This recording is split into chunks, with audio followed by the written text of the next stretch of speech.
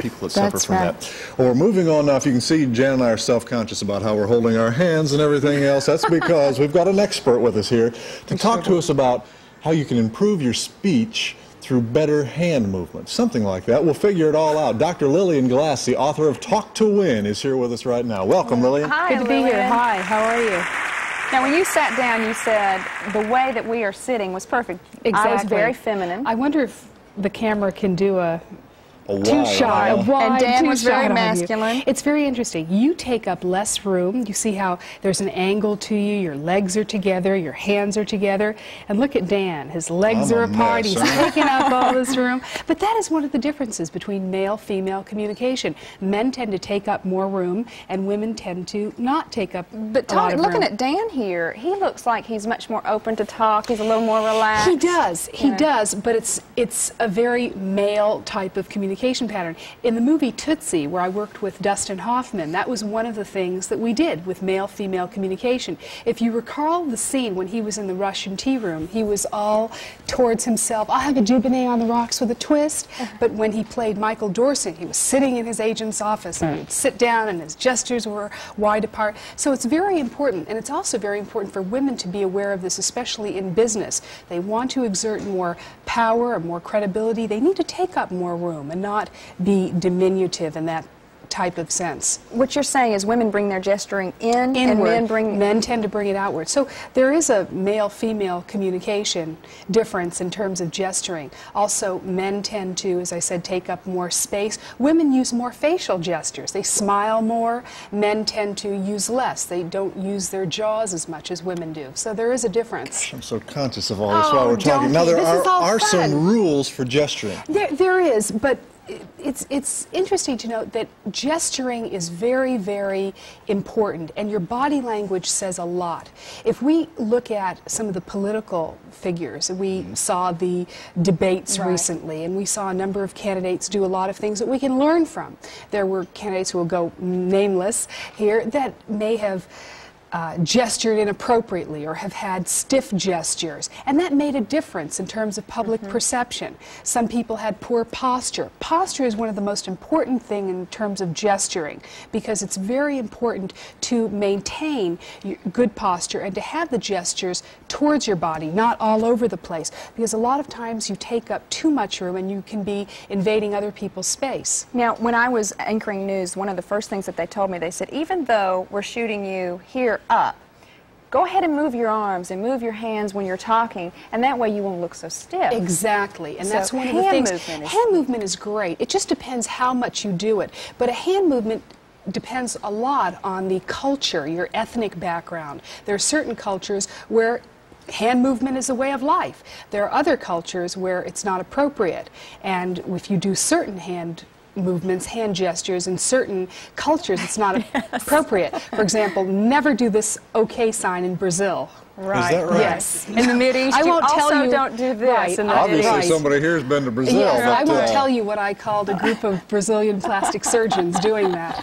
So when I said everything's okay, and they went, Lillian, do you know what you do? This year you called all these plastic. Now we have a list here for rules for gesturing. Right. Let's take a look at that. Sure. Okay. Okay. And we can go through them. I didn't even know there was rules. Well, first of all, it's important to gesture to emphasize points, but not too much.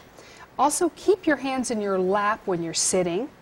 Keep your hands at your sides when you're standing, and also keep your fingers relaxed. Now, this doesn't mean you have to be stiff or keep your hands to the sides, but just generally, lightly. Fingers are very important, because when you get nervous, the first thing that happens is your fingers tend to tense up, they tend to get stiff, they tend to get cold, clammy, so a lot of times people are walking around like this and they're not even realizing it with really stiff hands. So just relax your hands, and oftentimes if you relax your hands, you've relaxed everything. It's also important people consider, what do you do with your hands? How do I walk? Do you know how Princess Diana and Prince Charles stand? Now, what do they do when they walk around? This behind and that's a very powerful pose. So when you don't know what to do with your hands, just put them in back of you.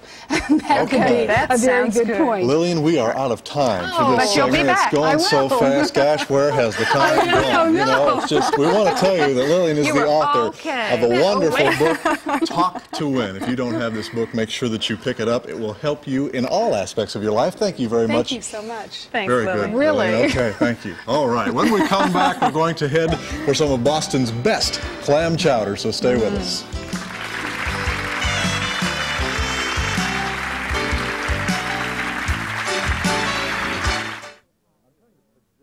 You look a little tired. I'm trying to project is what I'm trying to do. I may have been mumbling a little bit earlier, but not now. I'm ready to project, and that's what we're going to talk about, how projecting and the way you speak makes a difference. Where's that projector? It's in the closet. Dr. Lillian Glass is here with us today to help us speak correctly. Welcome, Dr. Glass. It's good to have you here today. We're not talking really just about speaking. We're talking about our entire image. Exactly. And so many people don't realize that they die off at the end of sentences. I did a Gallup poll for the book that I wrote called Talk to Win and asked people, what are some of the most annoying speech habits? And the most annoying speech habit is a person that dies off at the end and talks like that and mumbles, and you go, hello, excuse me, could you speak up, could you speak up? It's so annoying. And people think, well, that's just the way I am. There's nothing I can do about it. But now there are things you can do about it. You can improve the way you project yourself, your image. The first thing starts with posture. And it's very important for everybody to remember that they need to have good posture with the shoulders back and the head up. Because if you have your head down like this, you don't project well because you close everything off. So it's important to keep everything open.